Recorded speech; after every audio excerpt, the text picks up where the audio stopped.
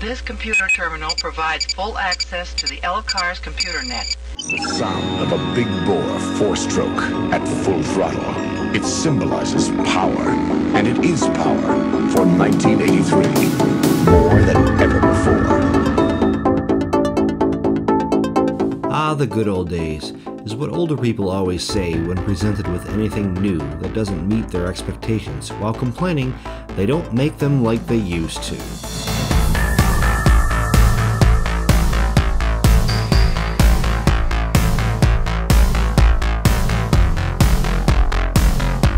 When it comes to modern dirt bikes, there are certainly so many amazing bikes to choose from, now more than ever. Killer suspension, fire-breathing engines, and fuel injections are the culmination of decades of evolution in dirt bike technology and complexity.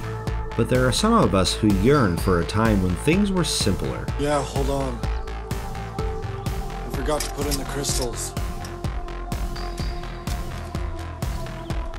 Okay, turn it on.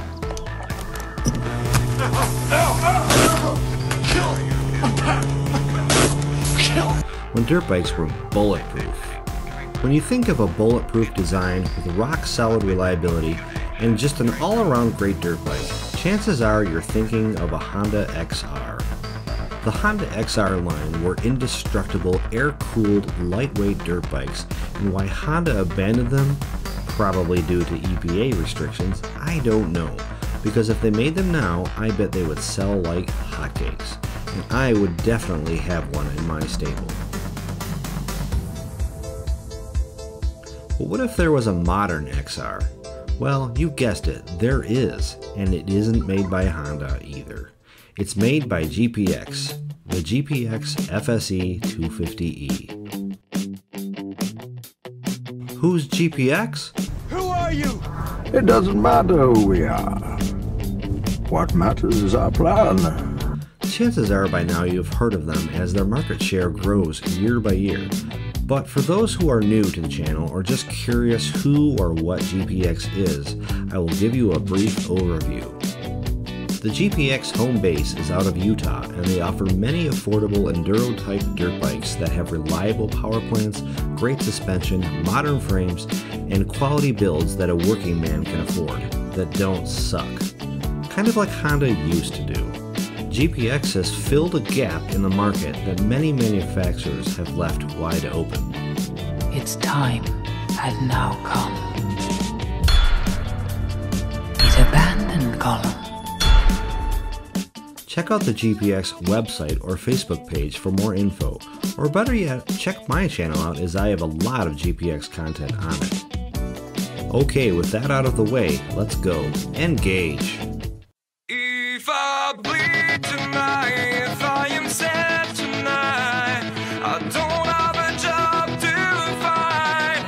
And if I work tonight, if I'm so tired tonight, I'll fall asleep when I'm home.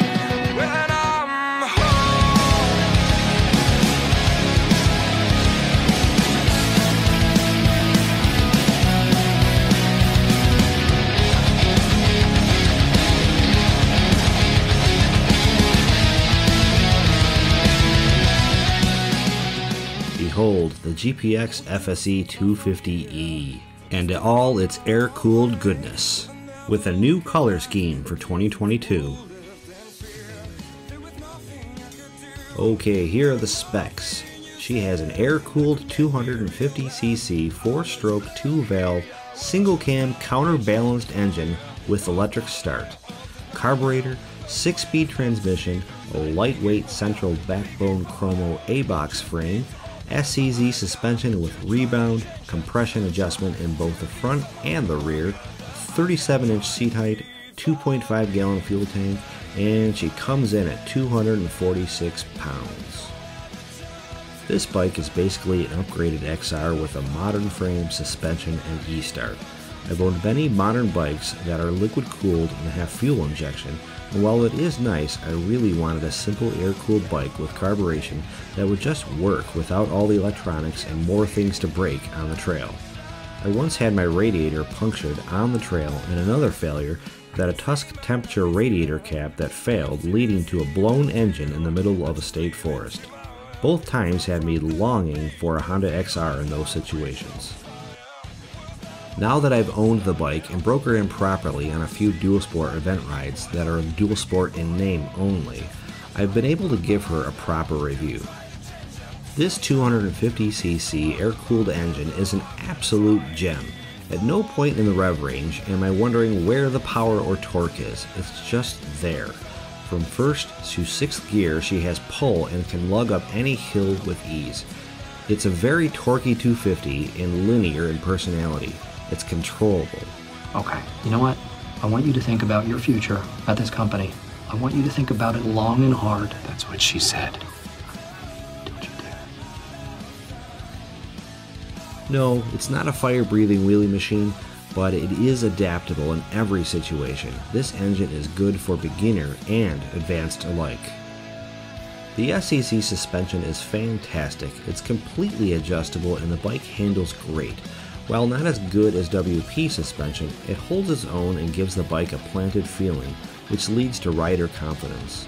I want to emphasize that this bike makes you feel confident when you ride because you can trust your bike at what it's going to do and how it's going to react on the trail.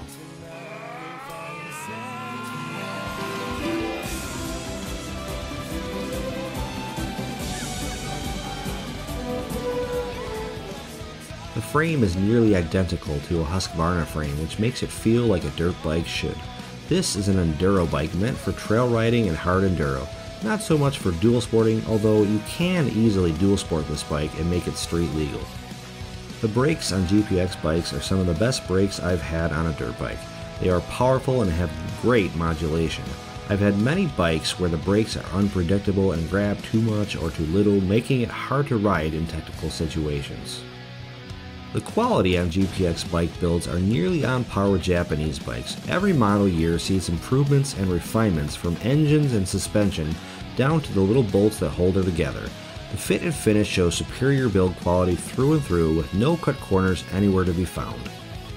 The great thing about all GPX bikes is that they come well equipped, and the FSE250e is no exception. You really don't need to buy anything else like you would for a typical Japanese bike. It already comes with a skid plate, handguards, decent tires, O-ring chain, brake disc guard, and amazing enduro rims. Not to mention it comes with a beautiful LCD speedometer that has an RPM indicator and gear selector. The only thing I would personally change is the flag type handguards to full wraparounds. Another great thing about the 250e is it comes with a dual sport kit so you can make it street legal. It's plug and play and easy to do.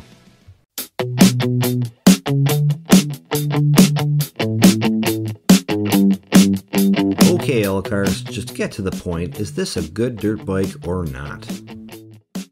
It's not a good dirt bike, it's a great dirt bike. From the very first time I twisted the throttle, I liked this bike.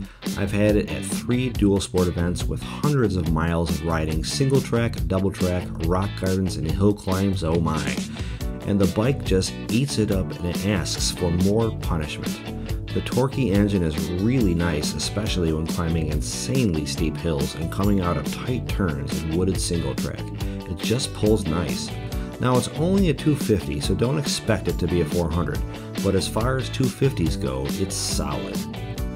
I'm never wanting for power, and the engine sounds very throaty like a dirt bike should.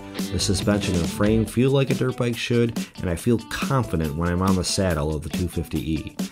It's very light feeling and flickable on the trail, surprisingly so, which makes it very easy to handle, especially in technical situations. One more bite of eclair each. Hold it in your mouth if you can't swallow. Really? Nothing. It's very light feeling and flickable on the trail, surprisingly so, which makes it very easy to handle, especially in technical situations. I also love the way the bike looks. With that air-cooled engine, she's a primitive, sexy-looking beast. I don't think she's quite as sexy as a Honda XR, but she'll do. So L-Cars, do you recommend the FSE250e? Yes, the GPX FSE250e gets an L-Cars ADV N-Gauge rating, and I would buy this bike again. It makes a great primary bike or a workhorse backup in case your KTM is getting its 20-hour engine rebuild. I wanted a simple air-cooled dirt bike without any of the frills, and my expectations were far exceeded. Come on, Elcars, I don't even know who GPX is. What about parts, and where do I buy the bike?